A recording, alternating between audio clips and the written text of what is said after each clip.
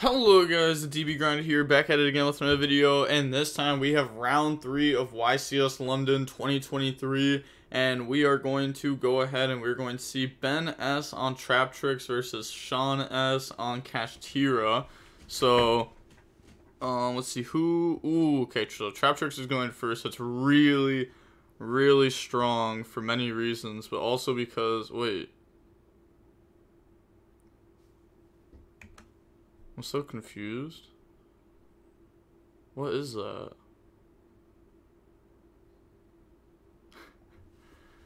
I'm confused. On what that was. That didn't look like a Yu-Gi-Oh card.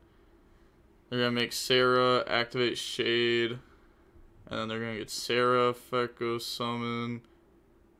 Yeah, like go through the deck.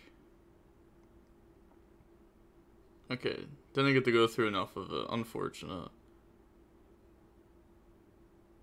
Wait, they definitely just have something in their deck. Okay, so they're summoning. I don't even know what that is. I can't tell. Oh, summon out Vescalo. Okay,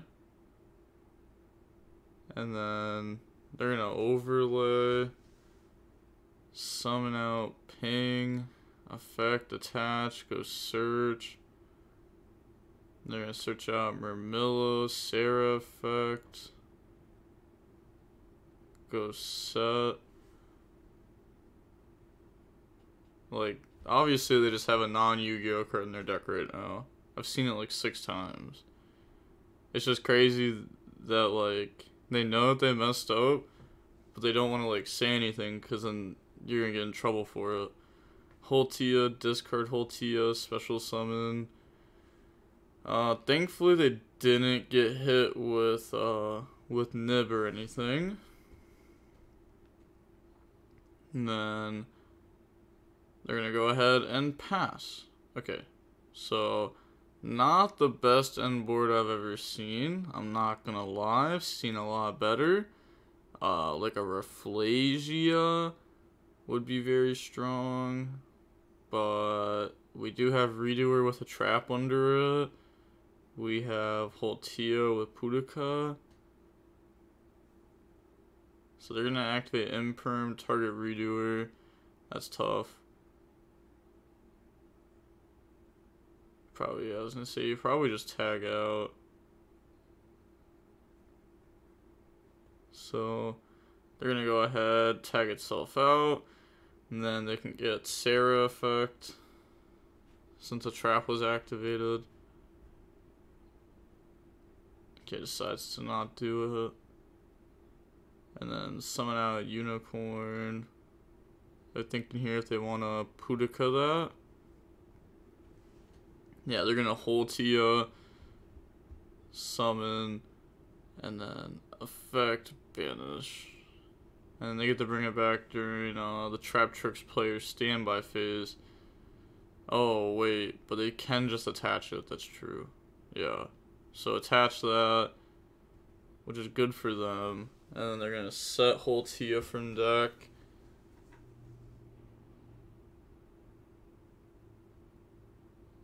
Okay.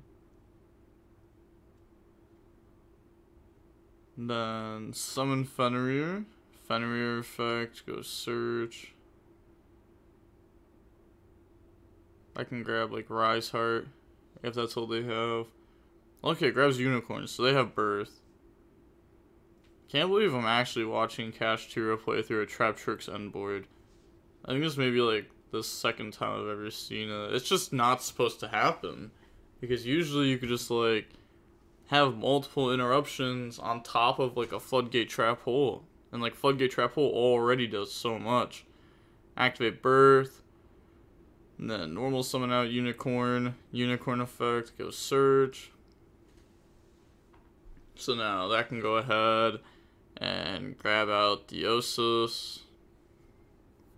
That's pretty good. Okay. Then activate Deosis. Could go battle. They do have Traptrix Garden, which is gonna help protect the board. So activate the Osus, target Unicorn, go summon. Yeah, bring out Scareclaw Kashtira.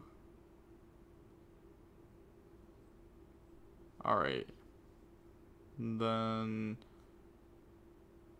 looks like they're entering battle now. Okay, so they also have Fenrir that can just banish the field spell, and they can beat over everything. Okay, yeah, so that looks like that's what's gonna happen. Then attack with Unicorn, effect to rip the extra deck. They're getting to see what's in there. They're gonna rip the Exceton Knight, not trying to get hit with that card. Sarah goes to grave. And then Scareclaw Kashtira beat over the XYZ. Yeah, attack over. I like how it attacks and defense like that. They do like kind of pick it up and move it. Okay, they do have Nib in hand though, so if they decide to go for like a Rise Heart, they will get hit with it. Because they started with Summon Unicorn. Yeah, so it looks like they are going to go for it. Really looks like they want to. Yeah, okay. Overlay all those, summon out a Rise Heart.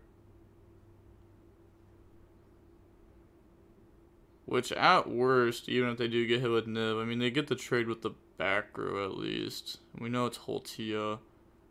Activate Pot of Prosperity, go Banish. Then they're gonna go, like, a Rise Heart effect. They haven't used Birth the special out. Right? Yeah, they haven't used Birth the special out. Yeah. So Prosperity looks at the top cards. A little bit awkward. They might just like really play in the Nib. It's like, you know, a lot of people aren't respecting that card right now, so they could grab like Rise Heart. They have Birth Summon. Okay, they're just gonna grab Imperm. Which isn't even like good against Traptrix. A Rise Heart effect to attach. Wait, there's no way we're letting this go through, and there's no way you're attaching Goliath. Aren't you supposed to attach Redoer there? Yeah, you definitely attach Redoer there, because now they're just getting it back. End domain, activate Nib, which is why Nib was probably supposed to be used in response to a Rise Heart effect to attach, so that way they don't take Redoer. Summon that out. Yep, bring out the token. Okay, yeah, Birth effect to summon. And then that brings out Fenrir, which is just going to make it harder to lose next turn. Pass, end phase, Redoer comes out, and then draw. Yup. Standby phase. We do have Holtia that can summon back to pop the back row, but we should probably Redoer to attach first. Just to see what that hits. Or maybe you don't even want to do it because you don't want to play in the Fenrir, but you're going to get hit with Fenrir at some point, unless you're just going to go battle phase attack over it. They are just going to go battle phase attack over it, okay. Let's see. Then they know the set is Imperm. Summon out Champa, turn that into Sarah. And then activate Holtia. So we don't have to discard since it wasn't set this turn. We have Ash and Nib in hand right now. So they're going to chain Imperm onto Redoer. It's going to shut the Holtia down. And then Sarah effect. You can't Imperm Sarah because it's unaffected by traps. So they're going to bring out Murmillo, pop Birth, and then Sarah effect to go set. So now we're getting trap interruptions. So we're going to set Floodgate Trap Hole. Yeah, it's kind of just like... There's no winning at this point for the cash player. Now that they're starting to like set trap cards. Okay, link off the Sarah, Murmillo, and then summon out. Forget the card's name exactly. It's like Claire or something. Oh, they bringing it up? Okay, Klura. And then they're just gonna go end phase, summon out Pudica. effect, banish token, pass. Alright, standby phase, redoer. I kind of lied. I thought they were going to be able to do more, but this is like okay that we have this. Redoer to attach Ash Blossom. The cash player doesn't have a lot of cards in hand, right? It's like maybe 2. Pretty sure it's 2. Special summon Fenrir, activate Floodgate on that, and then they just scoop. Okay. I guess it's worth seeing. Does this go through or not? But okay, so we see the Traptrix player win game 1. Now I can go ahead and skip ahead since this isn't live. And we're going to see the next game. Okay. So they're going to go normal summon. There's no way. Okay, the cash player definitely just bricked and passed, right? Yeah, they did. Because they have 6 cards in hand. So the cash player full bricked and just said pass turn. So now we're going to see normal summon Mantis, grab Murmillo. So now... That's so tough. I would just play safe. Yeah, Moonlit the Sarah on summon. It's just a negate for the turn. Moonlit, Veiler, Gamma, all those cards on Sarah, so nice. Imperm doesn't work because it's unaffected by trap cards. They have the field spell plus Murmillo. So activate. And then normal summon, grab trap card, and the opponent didn't do anything turn 1. So being able to get to a trap card seems good. Oh, normal summon Dianea, effect summon back Mantis. Sarah effect, it's negated from Moonlit. Yeah. That was weird. Okay. They just forgot about it. So they're probably getting a warning for like trying to resolve it while it was negated. Which is fine. It's whatever. It's not a bad warning. It's not like you're gonna get a game loss. Then battle phase, attack. So dropping them down to 55. And then overlay those. Okay, go into the Rafflesia. Rafflesia is pretty good. I'm pretty sure I saw Harpy's Feather Duster in the opponent's hand, which we don't have Champa to beat here, so it is going to get some very good value. But having the Rafflesia past that is very good. So it starts off with Harpies. And then, pretty sure there was a whole Tia in the hand. I don't remember what else. Okay, so they're going to activate the whole Tia. So summon out, and then Harpies resolves. Isn't it still considered a trap card? Maybe it says it's like not considered a trap card or something. There's no, they literally just have an anime card in their deck. Like, there's just no way. And then Sarah. Yeah, they literally have a non-YuGiOh card just in their deck. That is crazy. Surprised the judges, like, just didn't find that. Sarah bring out Murmillo effect, Sarah goes Sut. And then special summon out Fenrir, activate Rafflesia effect, go down Floodgate, just set that right away. Yeah, I mean, that's nice. Pokemon better have a lot more, and they definitely don't by the way that they played turn 1. Someone said Holtia is not a trap card while it's in the monster zone. It summons itself as a normal monster.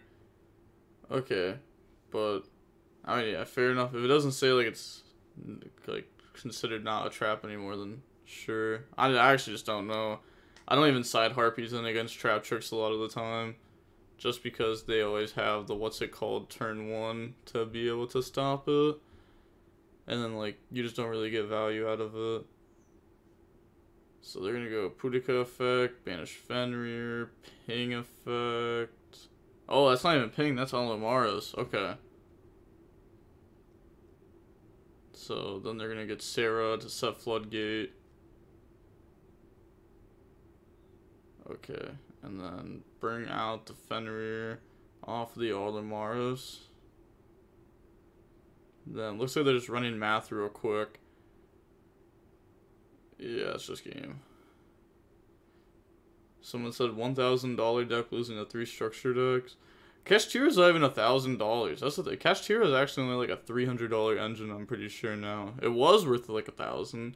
But okay, we do see Traptrix win there. That was a really, really fast match. That was 16 minutes long for a Traptrix match. The Kashtira player really just got absolutely pub stomped there, but that's going to be it for round 3. I'll be back at it again with round 4 shortly, and also YCS LA starts in about 1 hour, so I'll also start having the rounds for that coming up too. And the DB Grinders signing off. Peace. Have a nice day. Stay safe.